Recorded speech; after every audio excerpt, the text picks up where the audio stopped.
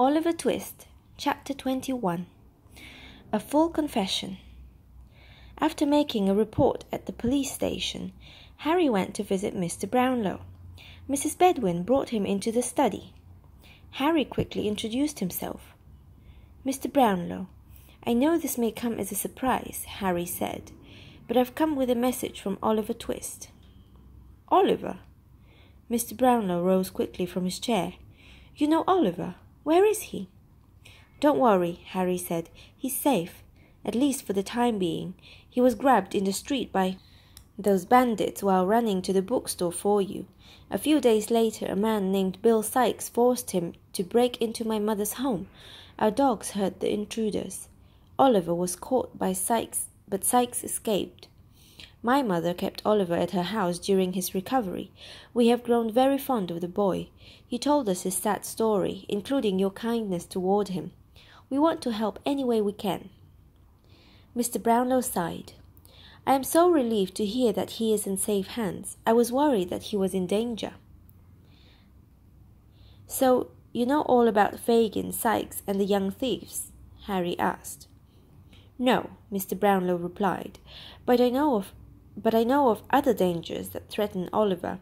I've been conducting my own investigations since he left. I already had my suspicions, but have since learned some very important details about our Oliver."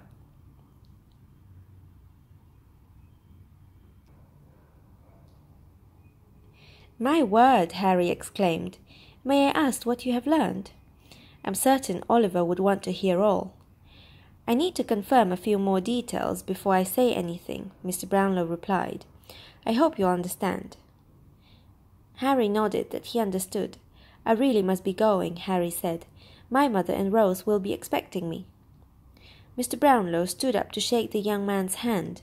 "I cannot thank you enough for coming to see me," the old gentleman said. "Please give my love to Oliver. Let him know that I will come to see him very soon." "Of course I will," said Harry. "He will be happy to hear you didn't think him a thief." "Never!" Mr. Brownlow exclaimed. Harry Maylie was not gone 10 minutes when there was another knock at Mr. Brownlow's door. This time, however, a young woman was admitted to his study. Nancy was very nervous. She kept her shawl wrapped tightly around her shoulders. She refused to sit down. "I can't stay," she said quickly. "I've only come to warn you about Oliver." "Whatever do you mean?" Mr. Brownlow said. "I've just had word that he is safe." "For now," she said, "but there are plans to grab him again." "How do you know all this?" Brownlow asked. "Because I'm the one who nabbed him last time," Nancy blurted out. "I grabbed him while he was running to the bookstore. Please don't look at me like that," she exclaimed. "I know that I've done wrong. I've lived a very bad life. I've been a thief since I was little. I know what it's like to live on the streets and don't want that for Oliver." Nancy's eyes filled with tears. "Come with me to the police," Mr. Brownlow said. "You could lead them to Fagin and his thieves." "No!" Nancy exclaimed. "I won't go to the police, never. I don't care what happens to me, or to Fagin for that matter, but there's one person that I must protect. If I go to the police, they will want information about him. I won't do anything to hurt him." "We can protect you if that's what you're worried about," Mr. Brownlow said. He was very concerned about this woman. He knew she was scared and that she was doing a very brave thing. "It's never too late to ask for forgiveness," he said. "No," Nancy chuckled despite her tears. "It's too late for me." "Then what are we to do?" Brownlow asked. "They know where Oliver is staying," she said. "There's a strange man working with them. He says that he knows the family well. He is determined to stop Oliver, but I don't know why. They plan to break into the house in the next day or so and grab Oliver." Nancy started to cry again. "Oh, Mr. Brownlow, I worry what they might do when they have him again. The strange man has me very worried." "Do you know this man's name?" Brownlow asked. His voice was very calm. He calls himself Monks, but I don't know if that's his real name.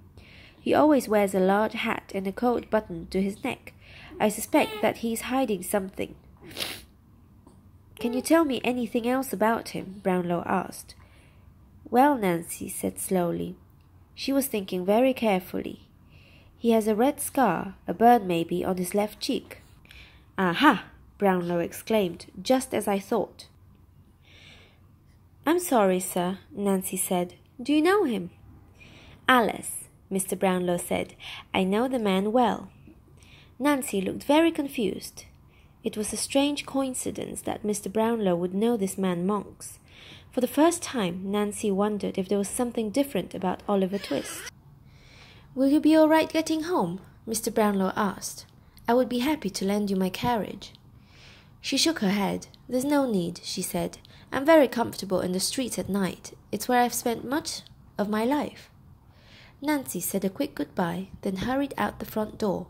Mr. Brownlow watched her leave. He wished there was something more he could do to help her. If only he had looked out for his front window to watch her walk down the street, he might have noticed a man dressed in a large hat and full coat following her. If only Mr. Brownlow had known what was about to happen.